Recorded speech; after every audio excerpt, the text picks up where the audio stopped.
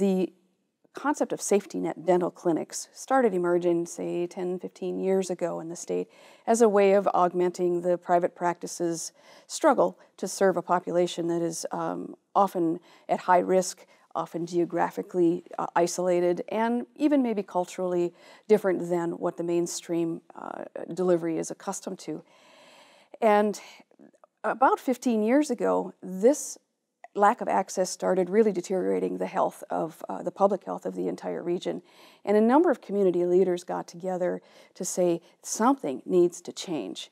Employers were seeing lack of productivity. It would take 2 days to get to a dental appointment, say, or take a whole day off to get a child 200 miles away for a dental appointment. The school, the nurses would come to this group of people talking about the situation, say, school nurses, they're dealing with toothaches now and families that can't find appointments. And same thing, as if it's hard for a child to learn when they're not fed, it's hard for a child to learn with a toothache.